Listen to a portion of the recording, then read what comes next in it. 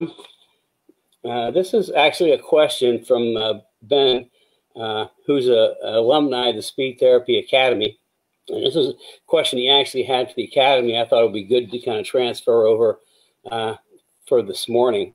And Ben was doing a lot of autocross, and he's switching over to some track days, and he's taken a 95 Mustang from an live axle to an IRS, which is going to be a really cool car, and he's got a monster motor in it. Anyway, here's his question.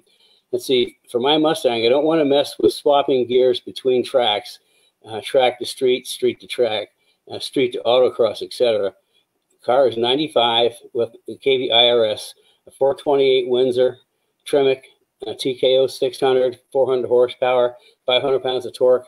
What's the best gear choice? I've been running a 410 for 13 plus years and running this car, and it's fantastic on the street and autocross, but never had it on open track, and that is the plan for next year. So should I stay with a 410 or run the 355 that came with the IRS center section, or go in the middle of the 373? Well, here's the thing. My recommendation is, before you overthink this, you have to drive it on track with a 410 and see how it works. Now, I can tell you that when we do gearing for race cars, you know, with them, we've got like for David's car out west, it's got a Ford 9-inch in it, and it's really easy to change gears. I mean, you just pull the axles out, take all the bolts off, pull the entire assembly out, drop a new one in, and it takes about half hour to 45 minutes to do a gear change. But what we're always looking for in racing is in fourth gear, which is the 1-to-1 ratio. In fourth gear, we're always looking for it to be just a tickle under the red line on the longest straightaway. Okay, we'll gear through the rear end ratio so it's at just tickling the red line in fourth gear on the longest straightaway.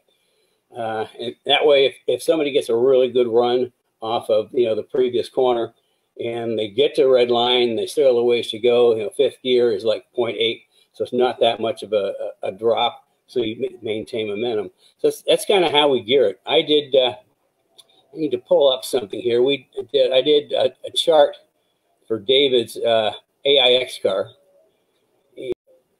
You can actually go online and find these formulas, but this is for what I'm looking at is the top speed in fourth gear on a Windsor motor, the 6,900 RPM.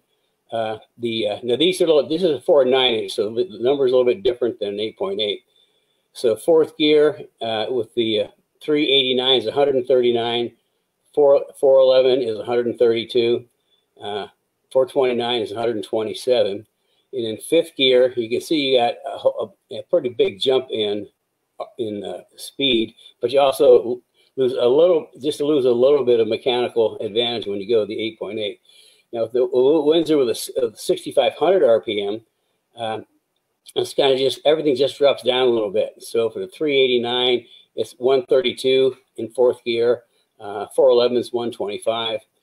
And then if we're looking at a Coyote in fourth gear, because our track ones we can rev to 7,900, is like 160 in fourth gear with the 389, 152 with the 410, 145 with the 429. So this is kind of how we figured it, and we picked. I can't remember which one we picked, but he was estimating what his top speed would be in the tracks he runs in fourth gear, and we picked the rear end ratio based off of that.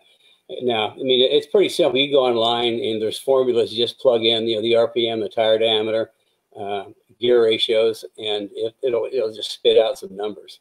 So that's how we kind of do it with race cars. Now,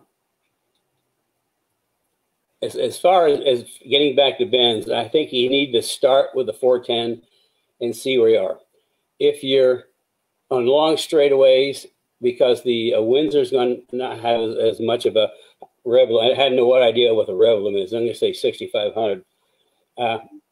If you have to shift from fourth to fifth, he's got a TKO, so hopefully he's got a 0.8 fifth gear. So you have to shift if the long straightaway, you have to shift from fourth to fifth. then you might want to drop down to 373, and or just kind of do some calculations and see, okay, I need to be this much more speed at the end of the straightaway, and then you can just figure out what kind of gear ratio to run. But the very first thing is just try it. I know, like on our Cobra race cars with the Tremec not TKO, with the Tremec Magnum XL, we'll run 410s with the Cobras, and that seems to work out really, really well. Now with the 11 to 14 Cobras, we run the 373s, and that works out really well. So it just kind of depends on the tracks that you run on. What are you looking to be? You want to get your top speed in fourth gear to kind of sync with the track.